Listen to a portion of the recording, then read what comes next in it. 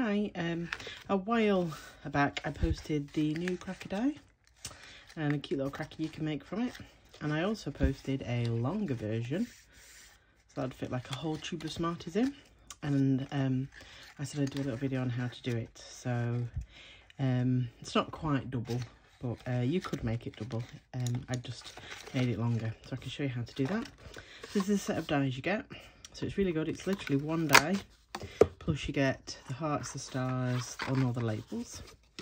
So what you need to do is you need to get the paper that you want to use.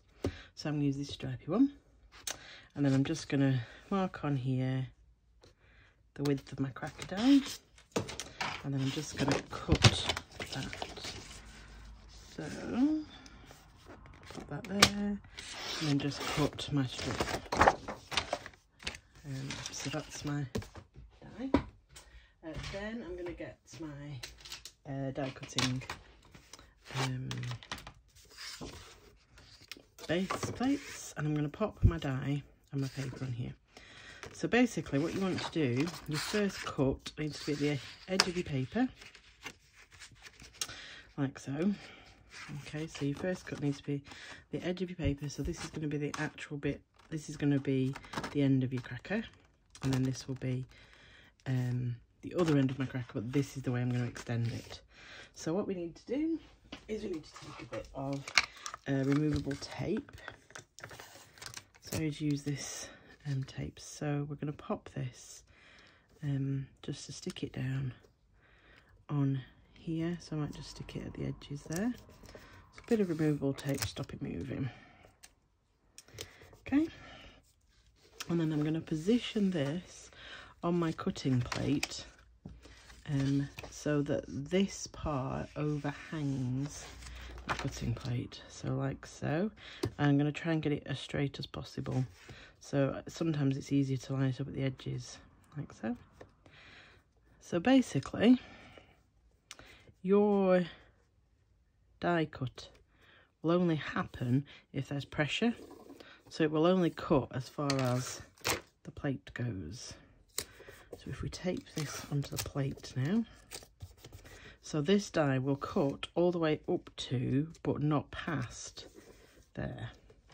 So if I then make my sandwich up, so this is my magnetic cutting plate that goes on top, like so, keep it all lined up, and then my next plate. So I'm just going to pass this through my die cutter. Be a bit of noise, I'm afraid.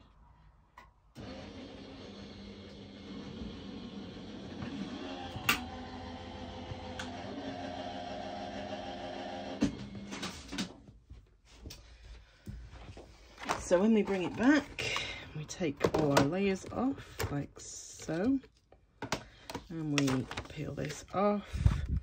So it's cut perfectly. Just peel it, there you go. So it's cut perfectly, the first part of my cracker, but not the second part. So then I'm going to snip the waste off, like so. Now this is the tricky bit.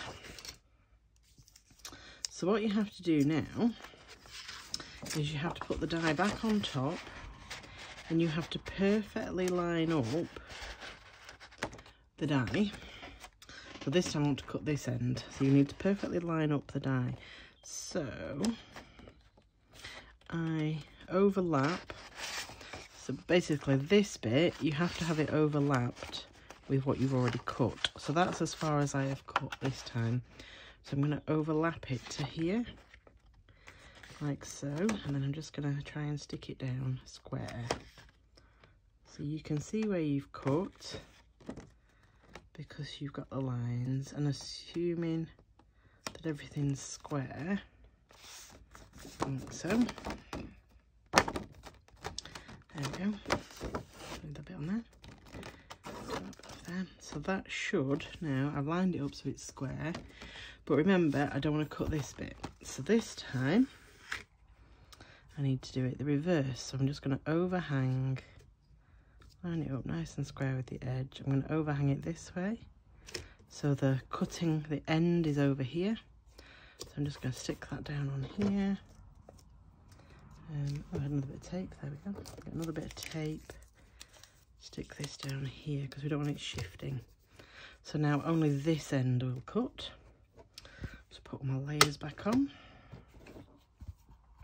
Sorry, bit of noise again.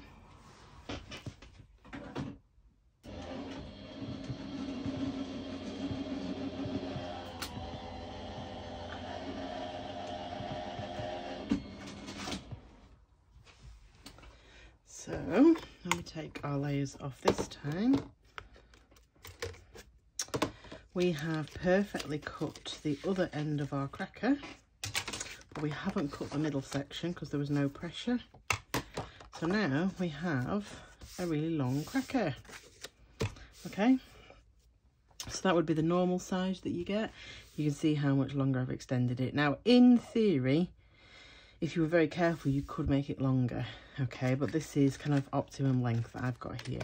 It's not quite double. So then to make your cracker, you need to score all of the score lines. So you can use a scorer. I'm just at the moment using my hands. So fold all the score lines. They're really easy to make, these crackers. Get my last one. There we go. Okay.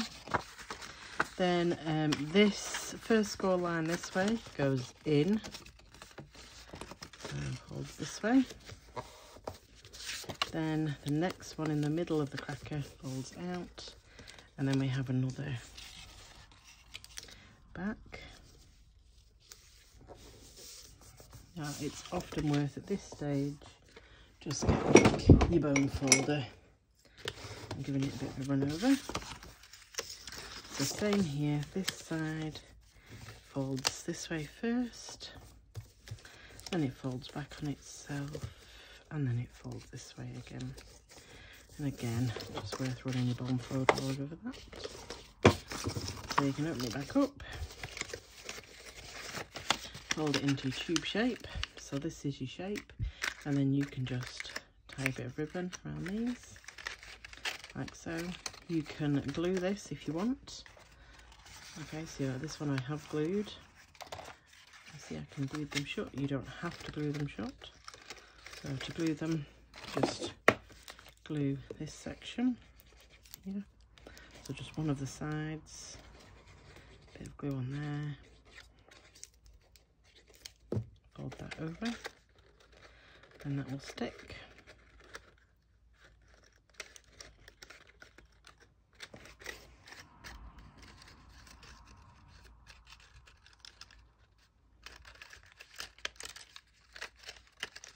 So give it a bit of a second to catch. Okay. Or alternatively, you can just tie it with a bit of ribbon to close it. There we go. There's our cracker. And then, like I say, you can just get a bit of ribbon and tie it around the middle. So then you have this kind of thing. And they're quite a nice size inside there.